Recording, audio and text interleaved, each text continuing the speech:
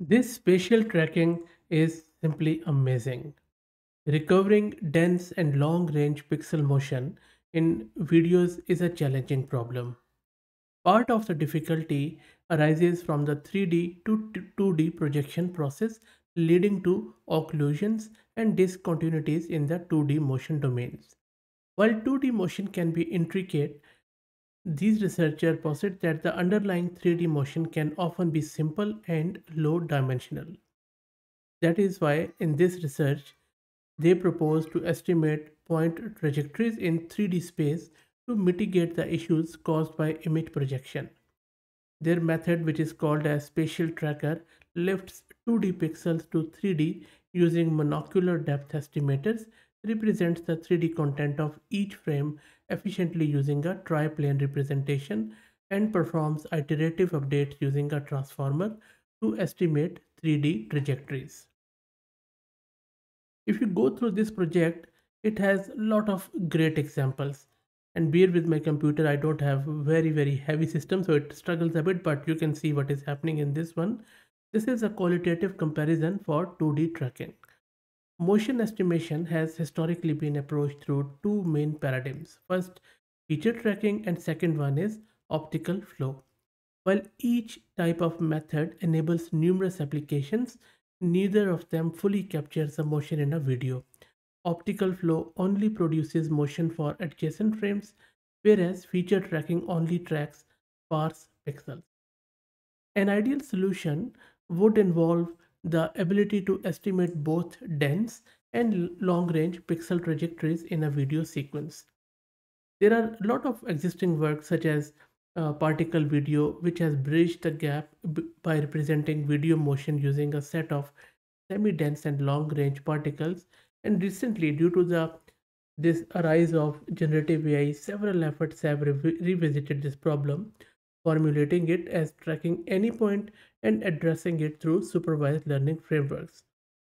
I have done various videos on such work, and you can search it on my channel.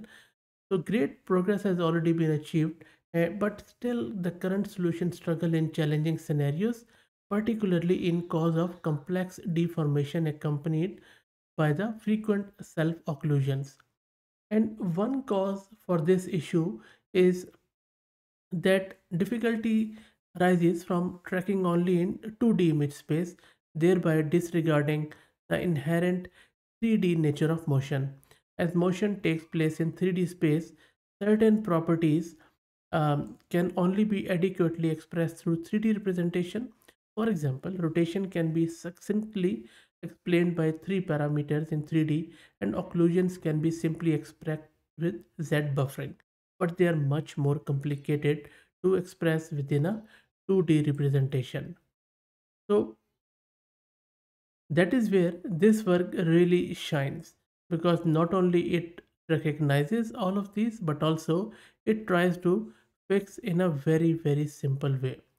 So the triplane representation is compact and regular, suitable for this learning framework. Also, it covers the 3D space densely, enabling them to extract the feature vector of any 3D point for tracking, and that is the key. And then they compute 3D trajectories for Curie pixels through iterative updates predicted by a transformer using features from their triplane representation. There is a lot of information, lot of examples scattered throughout this paper, and I will definitely drop the link in video description so that you can read it more. Now let's have a quick look at the pipeline of this method. First, they are encoding each frame into a triplane representation, which is a figure A on the top, using a triplane encoder. Then in the figure B, they initialize and iteratively update point trajectories in the 3D space using a transformer with features extracted from these triplane as input.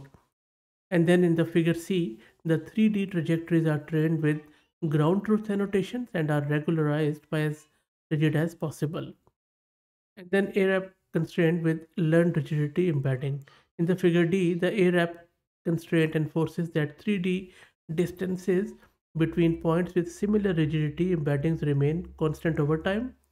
So This method produces accurate long-range motion tracks even under fast movements and severe occlusions, which is great. So method is quite simple here.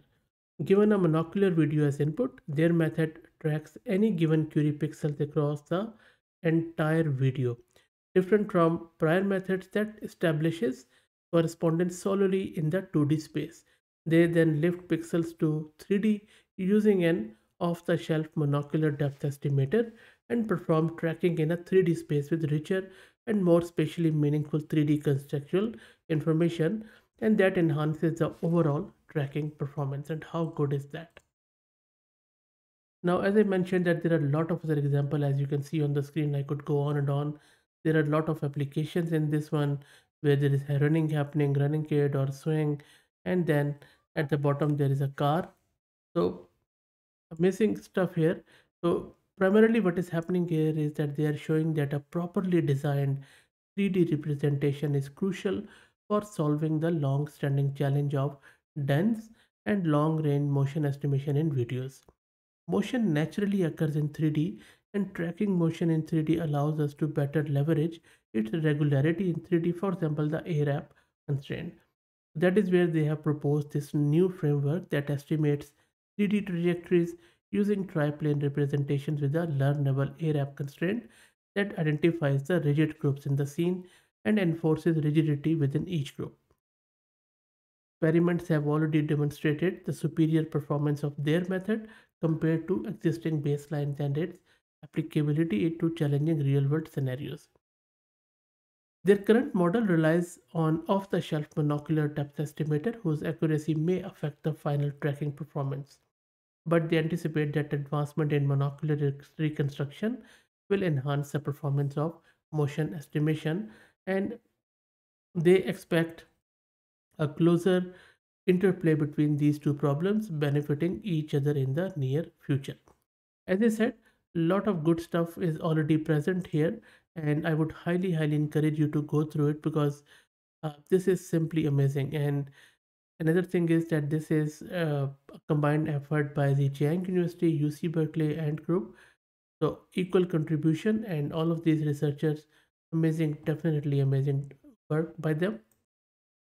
And the reason why I am saying that, because after reading this paper, you would also agree that this approach achieves state-of-the-art tracking performance both qualitatively and quantitatively, particularly in challenging scenarios such as out-of-plane rotation. That's it, guys. I will drop the link to it in video's description. Please let me know what do you think. If you like the content, please consider subscribing to the channel. And if you're already subscribed, then please share it among your network as it helps. Thanks for watching.